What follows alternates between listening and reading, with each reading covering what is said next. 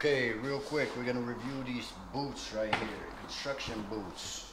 Doing this for a while, tried on a lot of boots. If you want your diehards from Walmart, these will last you about a week. But these Thorogoods right here, they've lasted me about, I don't know, like 2 years. Steel toe, about 8 inch. Yup. Little stitching right here.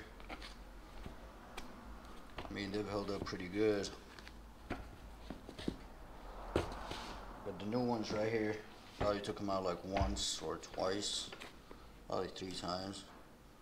Look at that. Oil resistant, slip resistant, steel toe of course, all leather, most comfortable, made in the US. Yep, check them out.